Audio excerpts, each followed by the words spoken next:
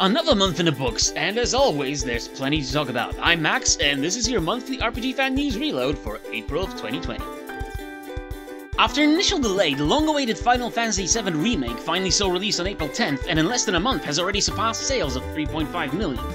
This is hardly a surprise. I mean, it was going to sell. I don't think anybody out there was worried that this was going to be the one to sink Square Enix. While the success is hardly a surprise, it's great to see how excited people were to play this game, and I can honestly say that Square Enix did not disappoint, giving the classic what can only be described as an extreme makeover while still delivering on major nostalgia. Final Fantasy VII wasn't the only classic to see a remake go live this April. While not as grand, the remake of Trials of Mana also saw release on PlayStation 4, Nintendo Switch and PC. The sequel to The Secret of Mana was first released on the Super Famicom and took its sweet time to officially make it outside of Japan, but the wait was definitely worth it. Incidentally, Secret of Mana also received a remake in 2018, though to a somewhat mixed reception. All we need now is a remake of Secret of Evermore to cap off this unofficial remake trilogy. What's that I hear you scream? Max, you handsome beast, Evermore was never part of the Mana series? Okay, I know, but it was still a fun though somewhat flawed title that shared more than a handful of traits of the 16-bit Mana games. So as far as I'm concerned, it counts, okay? Good! Now, back to the news we got. The Legend of Heroes Trails of Cold Steel 4 is coming to North America this fall on the PlayStation 4 with a Switch and PC version to follow sometime in 2021.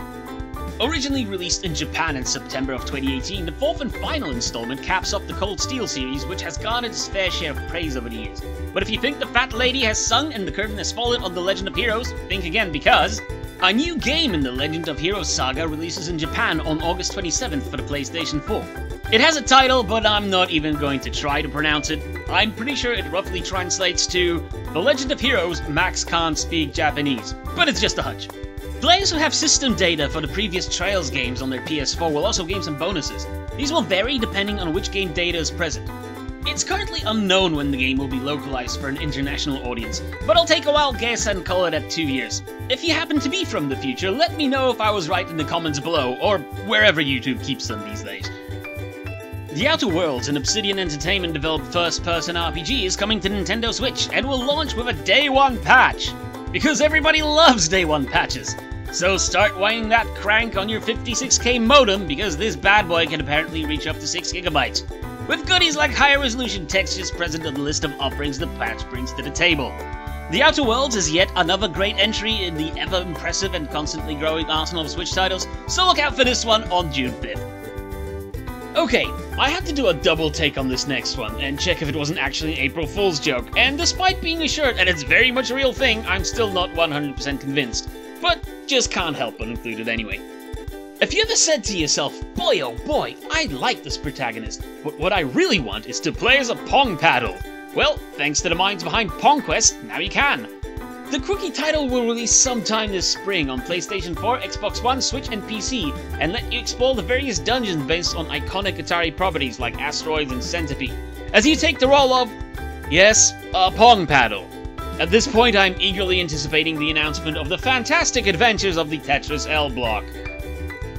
Now, you may have heard of the upcoming retro-inspired turn-based RPG Sea of Stars by creators of The Messenger, but what if I told you that legendary composer Yasunori Mitsuda, known for his outstanding work on titles such as Chrono Trigger and Xenogears, has signed on as a guest composer for the game, stating that, without knowing exactly why, he wants to write music for this game. Though he does go on to elaborate a little on what compelled him to lend his talent to the project. Sea of Stars is set to launch on PC and consoles sometime in 2022, so while the game already looks promising, there's still quite a wait in store for anyone excited to get their hands on it. Moving on to some MMO news, Final Fantasy XIV got a new content patch dubbed Save the Queen, and serves a fine dish of features including new items, recipes, furnishings, as well as new extreme difficulty trail that sees a party of 8 against a challenging battle.